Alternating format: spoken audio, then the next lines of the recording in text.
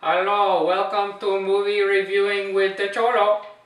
I am the Cholo, and today the movies that we will be reviewing is the double feature of Moneyballs and the Stealing of Real.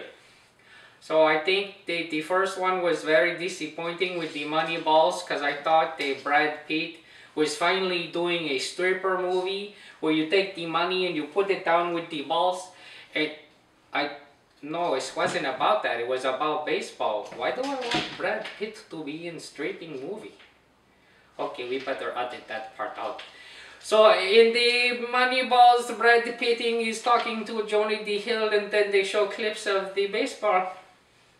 It was pretty good. No, he wasn't.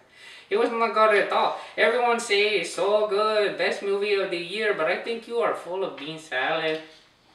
And the good movie was The Reeling Steel, which was Hugh Jackman. And it's a gritty portrayal of the underworld of the steel balls of the male stripper. And no, that's not what it is. Why do I keep focusing on the male strippers? I don't know. But The Real Steel is the Rock'em Sock'em Robots with Hugh Jackman, and he takes his shirt off, which is good for the women's. Okay, thank you for tuning into movie reviewing with the Cholo. I am the Cholo, and I give Real Steel 2 thumbs up.